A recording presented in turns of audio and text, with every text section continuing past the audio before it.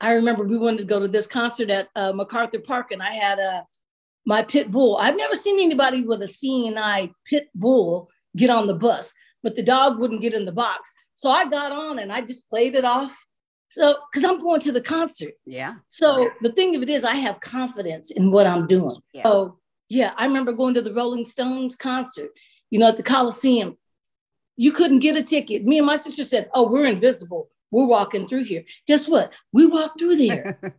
Oh, yes. Call me crazy, but that happened. Yeah. Yeah. But I always took inspiration from you with that. So from the, I met Stacy first. Yes. We know that, right? So I was friends. She always used to joke with me. She always used to say, my sister always steals my friends. Remember? She used to say that. But then I met you, but we were clubbing a lot. Stacy didn't like, she went to some clubs, but she didn't like to go to loads and loads of clubs. But we were always when out. When was that, Charles? Stacy would be out 5 days a week. Was Stacy she? would be out before the street lights come on. Stacy was ready. Was she? Okay. Well, we did used to go to like 321, and we used to go to Santa Moody's. Moody's. Oh my God. So yeah, but then I know, reminiscing. Oh my God. But yeah, but I knew you were confident. That was the thing. And I always took, how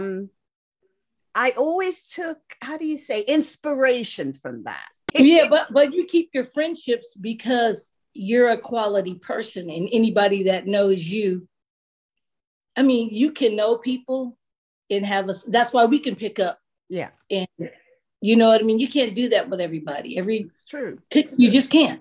Yeah. So you know who you are and you draw certain people to you.